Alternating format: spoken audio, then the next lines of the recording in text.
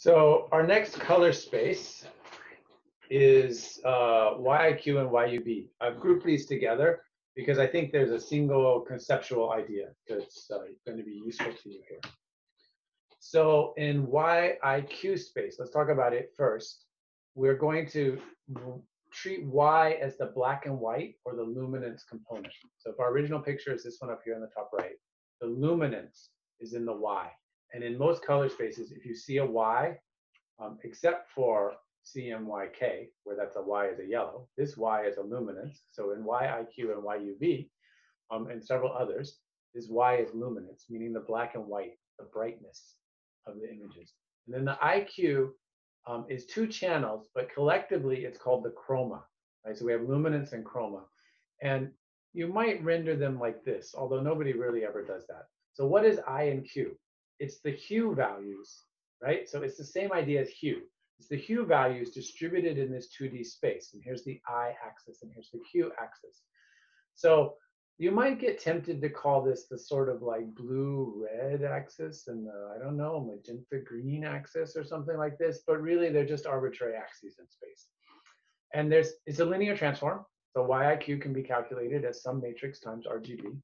And then there's another matrix that will take you back.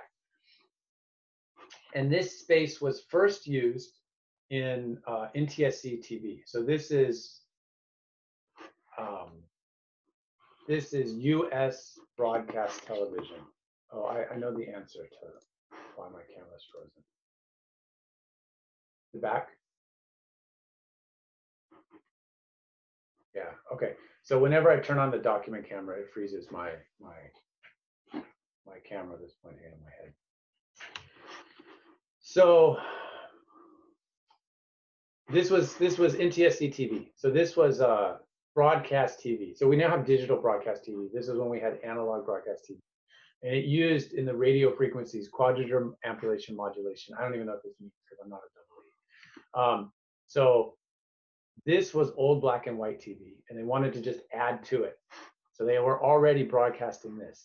And so they said, well, if we don't want to switch to RGB because then we would get rid of our black and white. So we're going to broadcast Y, and then we're going to do IQ, and this I is in phase, and this Q is quadrature. Again, I don't know what these mean because they're double E radio stuff.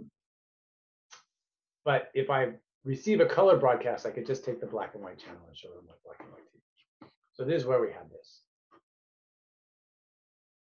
YUV, sometimes related to or called YCBCR, is a similar kind of space. I have this Y is still my black and white. Here's my UV. My space here's a little different. I'm gonna go back and forth between these two. Take a look at this chroma. This is IQ, here's UV, here's IQ, here's UV. So see, not the same thing, but same idea.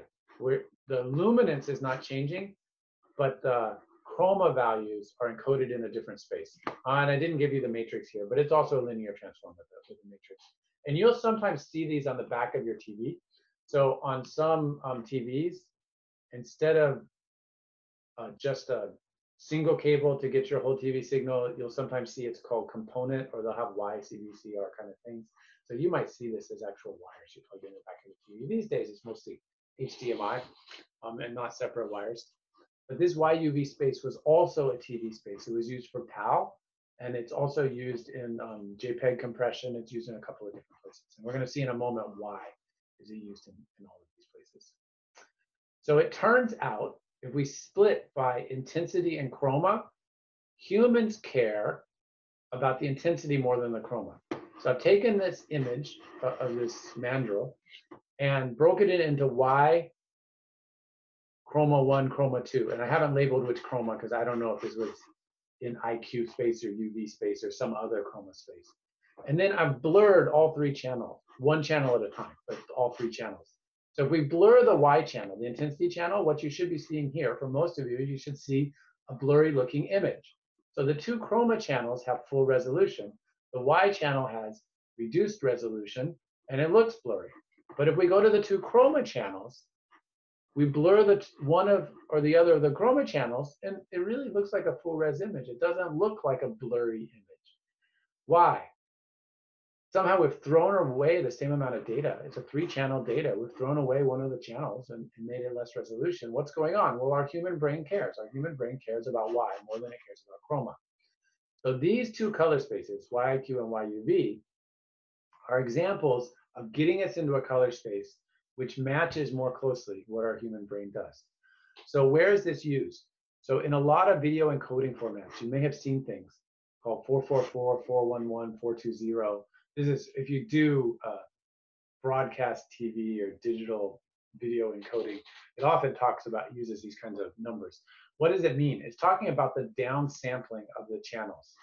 So 444 means I'm gonna, in a 2x2 neighborhood block, I'm gonna keep all 4 values for each of YIQ, right? Or I could say I'm only gonna keep 2 values in each of I and Q, throwing away some information. So these top, and then 411 only keeps 1 value of each of I and Q. So this is the most throwing away data, right? So this would have 3 channels times 4 pixels of information. This has only for the first channel all 4 pixels, and then only 1 pixel for each of the second 2 channels. So this is going to have only half as much total space on my wire or my bandwidth as this does by just subsampling. So the color images should all look kind of similar to you. There's not a lot of change in these color images. They all look like they're full resolution. But if we look in the IQ space, the subsampling here in 411, there's a lot less resolution being stored here, but it looks the same. JPEG is another place where this is done. So in JPEG, here's a JPEG color image. Here's the Y channel, looks like full resolution. And then JPEG is a compression system. And I'm not going to talk about exactly how that compression works, but you basically throw away data whenever you have a lossy compression. So JPEG says, we're going to throw away data where humans don't care. And so it turns out that humans don't care if you throw away data in the U and V channels.